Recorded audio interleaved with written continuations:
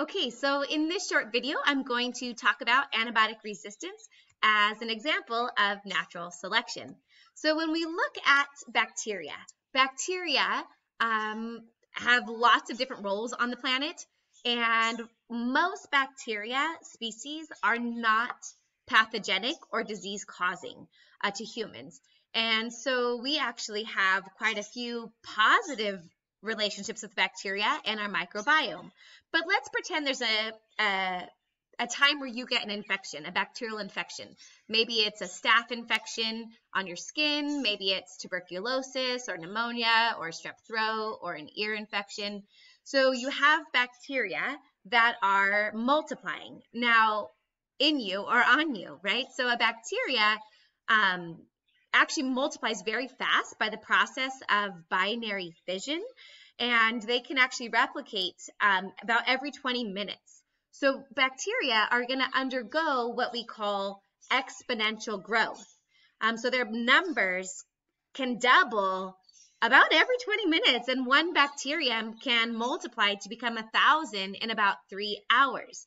And as they multiply, they are copying their DNA, and sometimes there's mistakes or mutations in that DNA replication process that create variation. Now, sometimes that variation might be a change in a gene that changes the protein in the bacteria, and maybe that's the protein that antibiotics target in order to kill the bacterium. But now that one, like you see here in red, that bacterium has a separate or like a different gene or a different DNA sequence and protein that make it resistant to antibiotics, meaning that it doesn't die when exposed to antibiotics. So now as this next round of division happens, that one that's has that mutation also makes a copy. So let's say at this point you do start to feel sick, and by now you've gone to the doctors and you get prescribed some antibiotics. So you take your first round of antibiotics and it kills off a few of the bacteria. You take your next round of antibiotics and it kills off the bacteria. And you continue taking your antibiotics 2 times a day, 3 times a day, whatever the directions say. And then eventually, though, the population numbers get to a point where you no longer feel sick. The population density of the bacterial infection has gone down, and you feel fine and healthy, so you stop taking your antibiotics. You don't finish the full 2 weeks or the full 10 days or whatever was prescribed to you. Now the few remaining bacteria are going to multiply. And again, by binary fission, they undergo exponential growth. And at this point, you start to feel sick again. You're like, oh yeah, I didn't finish my antibiotics. So you take some more, starts to kill off the bacteria. Now, the problem here, though, is that you had those few bacteria that had the gene for antibiotic resistance that made it where the antibiotics did not kill them. So they continue to multiply, and over time, like we saw before with like exponential growth, your bacteria that are resistant end up multiplying in number. So now when you feel sick and you go to take a new round of antibiotics, they no longer work against this bacterium or this bacterial species. And so antibiotic resistance is a very scary thing that is facing humanity. Bacterial species that we used to very easily take antibiotics and they would die, no longer die. And scientists and doctors worry about the evolution of superbugs, where we get to a point where we no longer have working antibiotics. So when we talk about antibiotic resistance, as an example, let's go here, as an example of natural selection. So you have the population. Let's go back through this. So you have a population, and in that population, there's variation. Now, instead of like in nature where you have like predators or something driving natural selection or food availability or whatever, here the selective, that was on a timer. So here the selective mechanism is antibiotics. The antibiotics that kill the bacteria, those bacteria that die are the low fitness bacteria, and the bacteria that survive and reproduce are your high fitness bacteria. And the selective mechanism was the antibiotics. They killed off the low fitness, leaving the high fitness bacteria to survive and reproduce. And that drives the evolution of the bacteria to be resistant. Now, we have a couple diseases on our planet that are pretty scary, like a staph infection is, there's a pathogenic or a disease-causing bacteria called Staphylococcus aureus that lives on the surface of our skin. Now, there are some strains of it.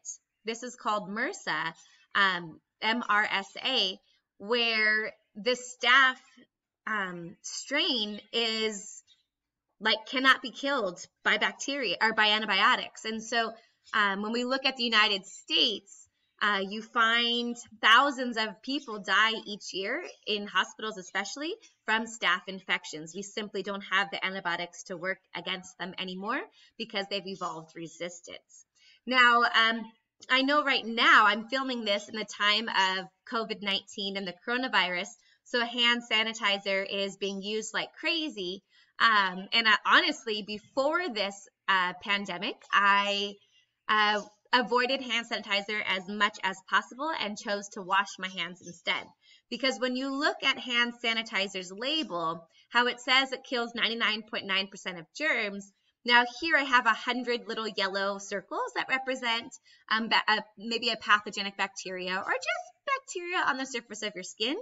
And I didn't do 1,000, right? If I was only having one left, like 99.9%, I should have 1,000 bacteria and only one survive. Here, this is 99 die and one survives.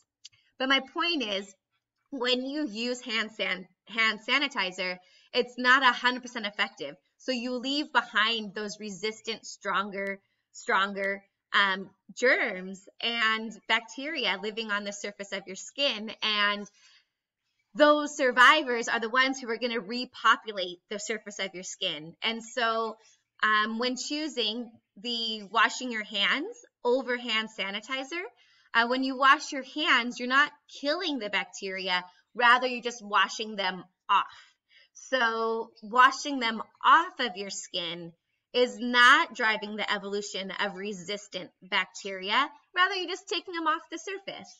Here, with hand sanitizer, you are driving the evolution of resistant and stronger organisms. So try and choose hand washing when given the opportunity between hand soap or hand sanitizer. Okay, so the other thing we should talk about with antibiotics and antibiotic resistance is that as humans, we have this intimate relationship with thousands of species of bacteria. They make up what's called our microbiome. So in our intestines especially, we have like 3 pounds of bacteria. We call this our microflora, our microbiome. They live inside of us, and most of our bacteria is going to be beneficial for our survival. We live in a symbiotic, mutualistic relationship. Where some of the bacteria that live inside of our intestines and inside or on us could also be pathogenic. But we have bacterial species that we rely on for our overall well-being.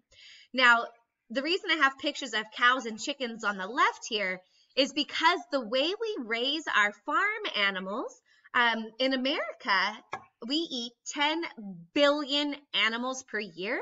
And as we learned in our populations unit, when you have a high population density, diseases spread real easily. So when we have our cows or our chickens or our pigs really packed closely together, disease can spread so quick. And that's why right now we have social distancing to spread out so that way we don't spread it as fast, right?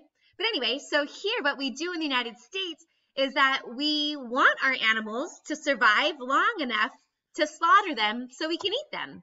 So we feed our animals antibiotics in their diet, in their like daily food.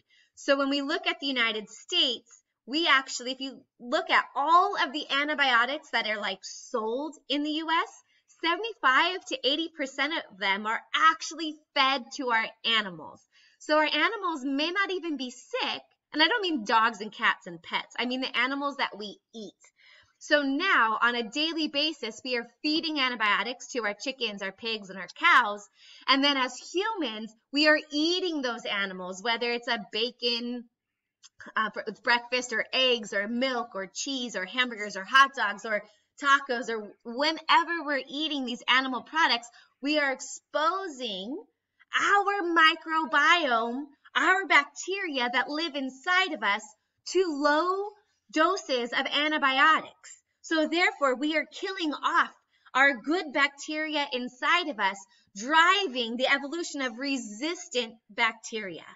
And this becomes risky when you look at the amounts of antibiotic resistance showing up because of this. So here's a study from Princeton University where researchers report that the growing appetite for animal protein in low to middle income countries has resulted in a smorgasbord of antibiotic consumption for livestock that has nearly tripled the occurrence of antibiotic resistance in disease-causing bacteria between 2000 and 2018, and researchers found that antibiotic resistance in livestock was most widespread in China and India, with Brazil and Kenya emerging as new hotspots. So in the United States, we've been doing this practice of feeding our animals, our livestock, antibiotics for a while now. So we also want to think about that when we kill off our bacteria by the use of antibiotics, we kill off the bad bacteria that's causing us sickness, but we also are killing off our good bacteria. So now think about population ecology.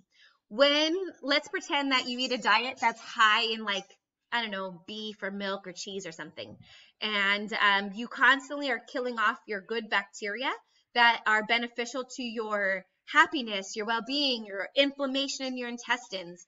The microbiome is so critically important for so much of who we are, and then you kill them off. Now, if you have the antibiotic resistance bacteria are not killed, so you've killed off some good bacteria, some bad bacteria maybe, and then you have a few survivors that are not dying from antibiotics, they now have all this space, because before there was competition for space on your insides, on the walls of your intestines. But now that you've killed off bacteria, the harmful bacteria have room to multiply, right? Like that, we have removed one of those limiting factors of space for population size. So now if we look at how does antibiotic resistance happen, we have lots of germs, lots of like bacteria, and a few of them are resistant to being killed by antibiotics. So the antibiotics kill the bacteria causing the illness, as well as good bacteria that protect us and help us. Now, the drug-resistant bacteria are now allowed to grow and take over. Some bacteria give their drug resistance to other bacteria, causing even more problems. If you're an AP biology student or a college-level biology student, when we talk about give, that would be through the process of conjugation, or even if the antibiotic resistance bacteria dies, through the process of transformation, some of those antibiotic resistance genes can be taken up by nearby bacteria by transformation. Okay, so when we look at examples of how antibiotic resistance spreads, let's look at the case of George first. George gets antibiotics and develops resistant bacteria in his gut.